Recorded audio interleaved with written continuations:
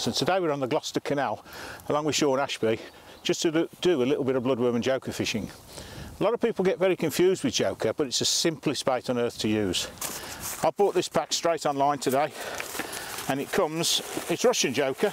People say, oh, I don't like Russian Joker, I prefer the English, but we never have a problem with it. We go all over Europe and we use Russian Joker everywhere. The secret of the Joker is when you keep it in the fridge, it goes very cold and very still. But if you get out in the sunlight for just 20 minutes or so, it starts to liven up and it looks like proper Joker. The secret to this is, well, when you want to feed it,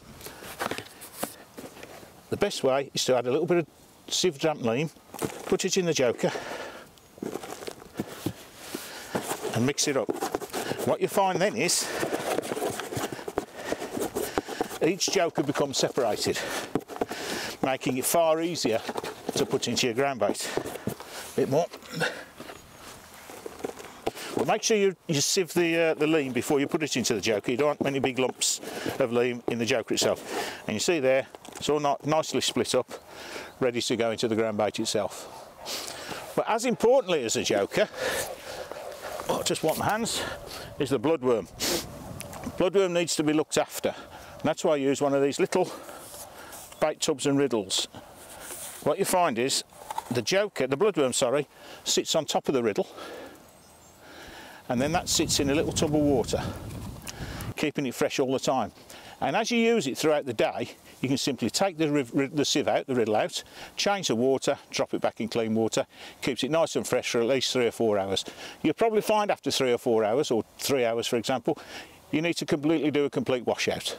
And then put your bloodworm back in the top of the tray again, fresh water, and start from square one again. Never put all of your bloodworm in the tray at the start of the match. Always keep 20–30% back to make sure you've got some fresh for the second half of the match. Because no matter how you look after it, your hands are dirty, they go into the water and the bloodworm starts to deteriorate. So always keep some in reserve.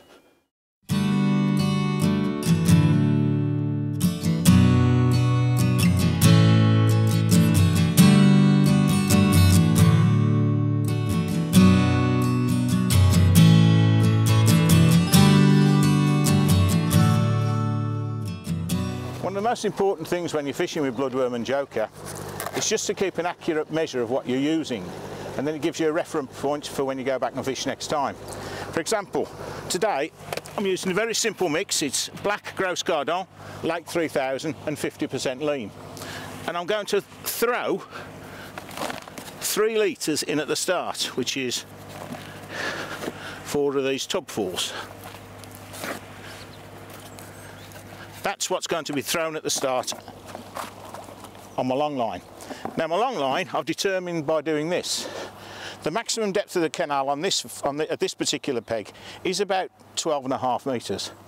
On this particular canal I don't like fishing at the maximum depth, so I've come back about ½ metre. I'm fishing 12 metres, which is about 3 or 4 inches less than maximum depth. That gives me 2 opportunities. I can fish on the bottom, but just by shipping a little bit further out, I can actually fish off the bottom without bothering to change my rig.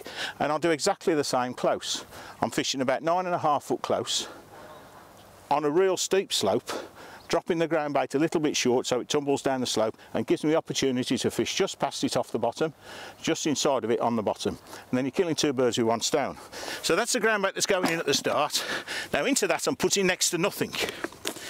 When I say a pinch, that's all it is. Pinch a Joker, nothing else. That's all the Joker I'm using in that. And then, excuse me 1 minute.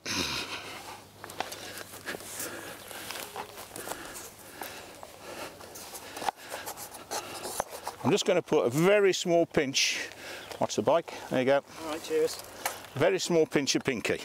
Just a little bit of a contrast colour of bait to lie on the bottom, and I think that works quite well here for skimmers and bream.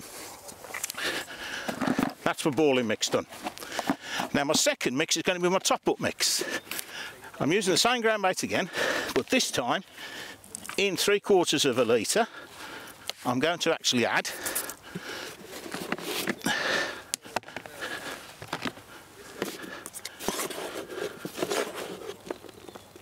a full 250 a Joker. So that now is quite a rich mix. Not overly rich, we do mix it richer at times, but that's my topping up mix after I've balled at the start. I will also be putting 3 balls of this mix potted on the same line as I'm balling. On the inside line, I'm simply putting 2 balls of the normal mix and then 1 ball of the rich mix. So let's get started.